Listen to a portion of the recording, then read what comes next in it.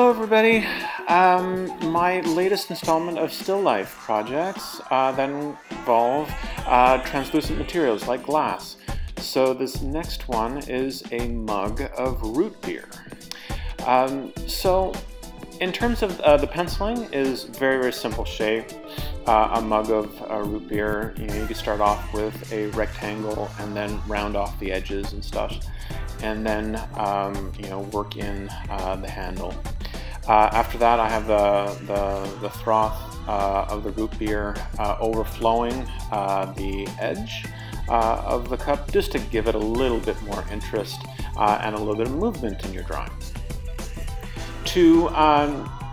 After that, it's just studying what root beer really looks like, what shades can be used. I'm using the shades of brown, a little bit of orange, and I'm putting in the dimples of the glass on the side of the mug, just to give it a little bit of a three-dimensional feel.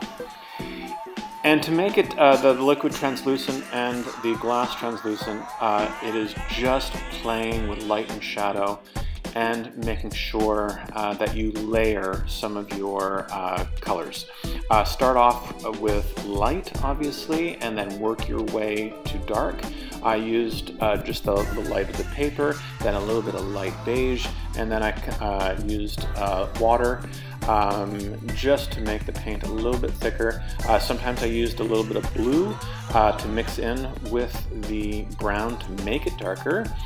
And then after that, to have that medium shade, I used a little bit of orange mixed in with the brown to have a really nice mixture of browns tones.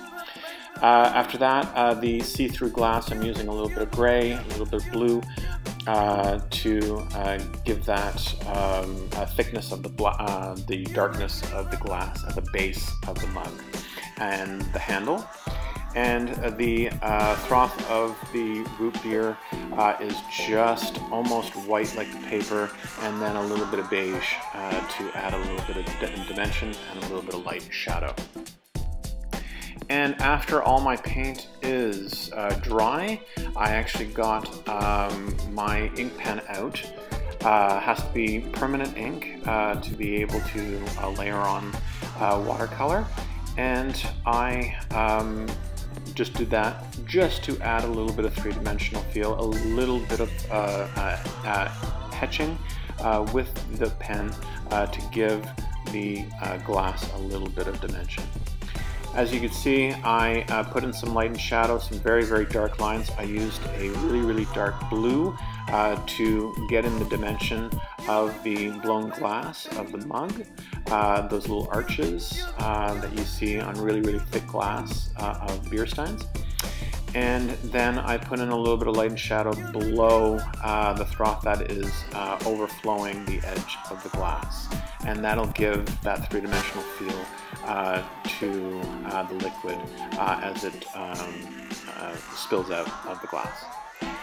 After that, I'm adding a little bit of orange, a little bit of medium tones, just to have that depth of the liquid. And then I am sprinkling a little bit of liquid with the edge of my brush, just to give a little bit of texture. And from the distance, that really makes everything pop out a little bit. And then after that, put in a little bit of a counter for the bottom of the mug to make it look like it's sitting on a counter, and a little bit of a background to have it pop out and give it a little bit of life, so it's not looking like it's floating in midair on your paper.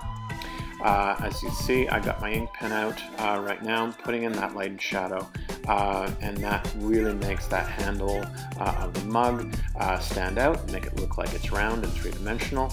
Then after that, a little bit of cross-hatching on top of your paint, just to add even more three-dimensional feel to the texturing of the paint. So have fun with this. It is great little still life projects. I've done at least 3 more before this on the channel.